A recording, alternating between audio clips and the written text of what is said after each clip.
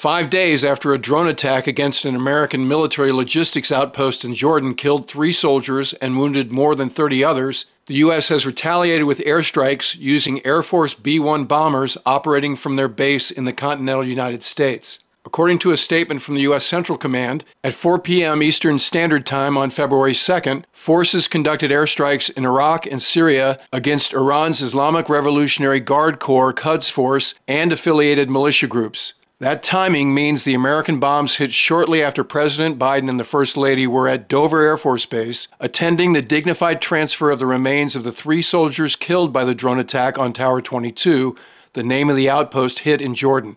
The Pentagon has identified those soldiers as Sergeant William Jerome Rivers, 46 years old, of Carrollton, Georgia, Specialist Kennedy LaDon Sanders, 24 years old, of Waycross, Georgia, and Specialist Brianna Alexandria Moffitt, 23, of Savannah, Georgia. All 3 were in the U.S. Army Reserve attached to the 718th Engineer Company based at Fort Moore, Georgia. According to the National Counterterrorism Center, the IRGC is the Iranian state's armed force charged with defending Iran's revolutionary regime. It is separate from Iran's conventional military force. The IRGC Quds Force is responsible for conducting covert lethal activities outside of Iran, including asymmetric and terrorist operations. Iran views terrorism as a tool that it can use to assert leadership over Shia Muslims worldwide and project power in the Middle East. The IRGC has between 150,000 and 190,000 personnel. The IRGC Quds Force has between 5,000 and 15,000 personnel, handpicked from the broader IRGC for their competency and allegiance to the regime. The B-1 Lancer, nicknamed Bone because that's the word you get when you combine B and 1, was fielded during the mid-1970s as a strategic bomber designed to ingress at low altitude and high speed to defeat Soviet radar coverage. Between the Cold War ending and the post-9/11 wars kicking off, the B-1 was morphed into a long-range, high-altitude precision-guided munitions platform capable of dropping upwards of 24 Joint Direct Attack Munitions, JDAMs, from 3 large weapons bays on a single sortie. The B-1 features swing wings and is capable of supersonic airspeeds courtesy of its 4 General Electric F-101 engines, which is basically the same motor the B and D versions of the Tomcat had. The B-1s are based at Dyess Air Force Base in Texas and Ellsworth Air Force Base in South Dakota, which is very close to Mount Rushmore, by the way. There are 2 squadrons at each base, which totals up to approximately 70 bombers across the Air Force. Social media started to light up with indications of the pending strikes early on February 2nd, with military aficionados posting flight path info assumed to be the B-1s and their in-flight refueling support en route to the Middle East.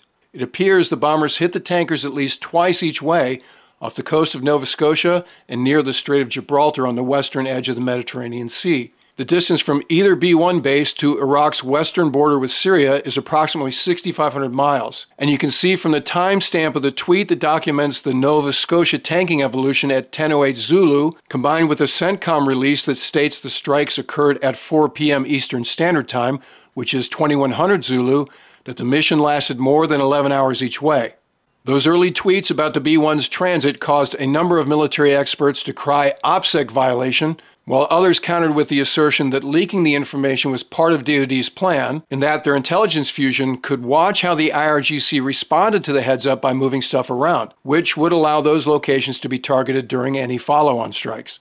The strikes involved 7 areas, 4 in Syria and 3 in Iraq, hitting 85 targets using 125 JDAMs. This is a lot more firepower than what was brought to bear during previous post-October 7th strikes into those 2 countries, and the first time they've been hit simultaneously.